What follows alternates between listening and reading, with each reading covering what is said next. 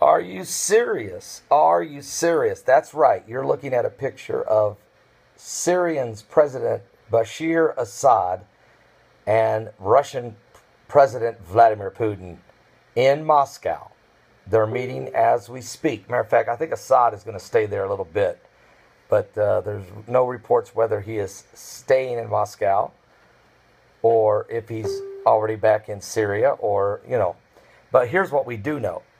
President Assad, for the first time since 2011, since the Arab Spring began, when we watched President Barack Obama start declaring that heads of state would start falling, and they did,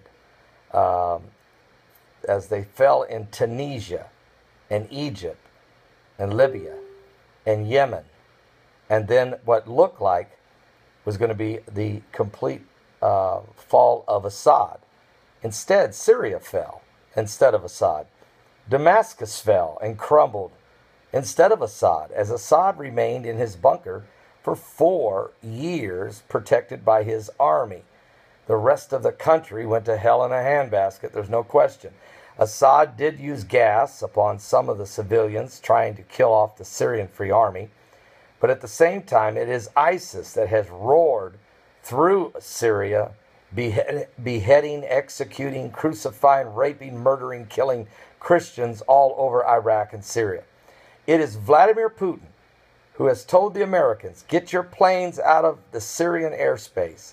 It is, without question, Vladimir Putin who has shown the leadership. And I had Dr. Chuck Missler as my guest last week on my broadcast, and he said Putin is showing real leadership.